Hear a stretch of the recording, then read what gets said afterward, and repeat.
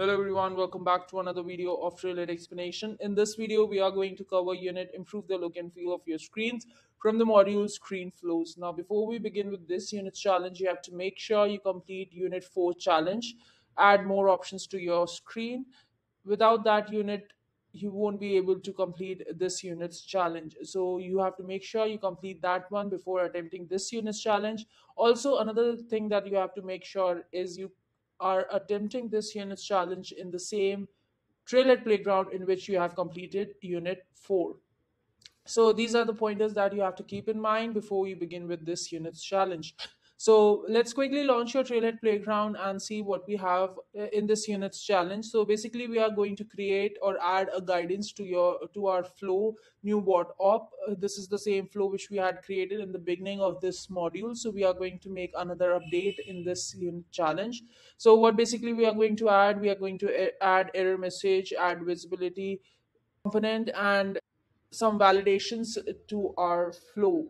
So let's quickly launch our trailer playground I've done and go to your new bot op flow. So right now I'm here in this flow builder, and here you have to go to this op field screen element. Now, if you remember, we have added estimated close date in the previous units challenge, and here we are going to add valid input in this date component for this date component. So here we have valid input section. Open this and we are going to place the error message over here. And what's the error message?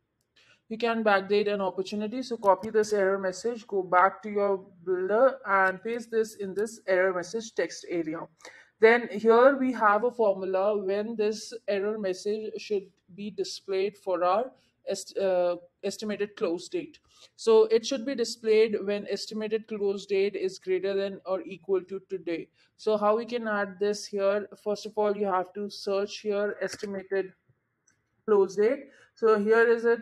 Here it is, the date component on our screen element. So select this, and then we have to place greater than equal to today, or place this today in all caps.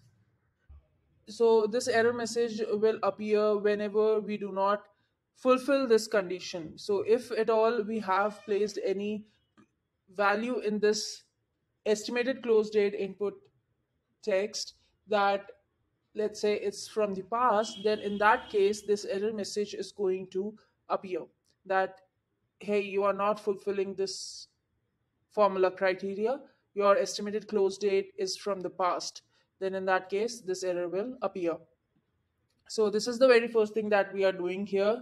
Then next is we have to add a display text component just below our next step component, and we are going to label it as next steps warning without spaces. So let's just go back. Here is our next step component, and from the left hand side we are going to drag and drop display text below next step one, and we are going to name it as next step warnings without any spaces. Now for this one we are going to add the text as well. You didn't select any next steps, your manager may visit you to confirm your plan of action. So copy this text as well, go back here and paste this in the text area. So as soon as you paste this text here, you'll see that this display text is showing the text which we have placed in the text area. Now the next thing is, as you can see that this is showing some validity error over here, and we do not want this error to appear all the time, only when we do not select any value from this next step checkbox options.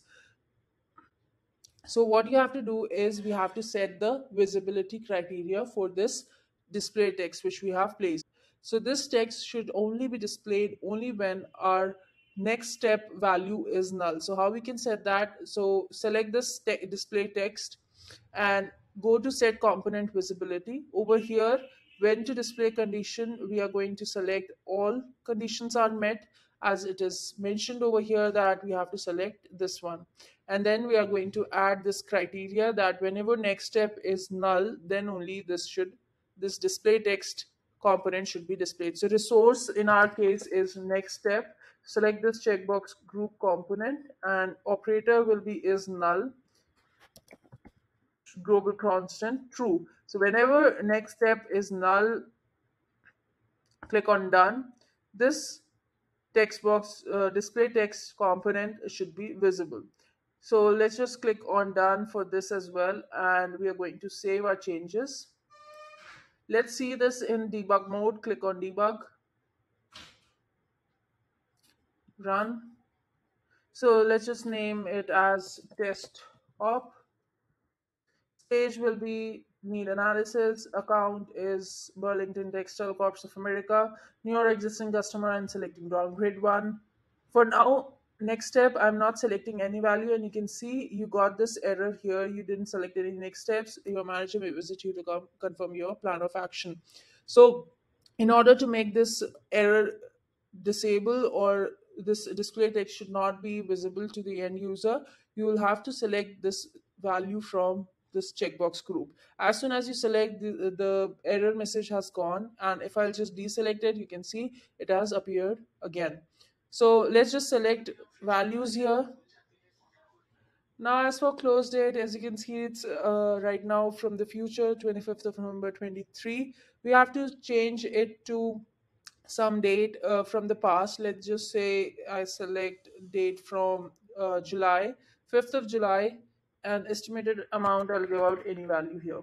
Now, as soon as you click on next, this estimated close date is going to display you the error that you can backdate an opportunity. So let's just click on next again, and there you go, you can't backdate an opportunity. So this validation error got reflected over here. But as soon as you select the date from today, or maybe from the future, let's say 7th of September, this error will disappear. But before that, make sure you select account value, as it has been deselected on clicking of next button. Now let's click on next again. Now this time we were able to successfully pass all the validations and component visibility criteria. So this is what we are doing here in this challenge, that we are adding some of the guidance to our flow by adding error message or setting the visibility to our component. And that's how you can proceed with this. The only thing left is you have to activate your flow module. That's all. Now finally, this is the last unit, and we are going to see whether we have passed it.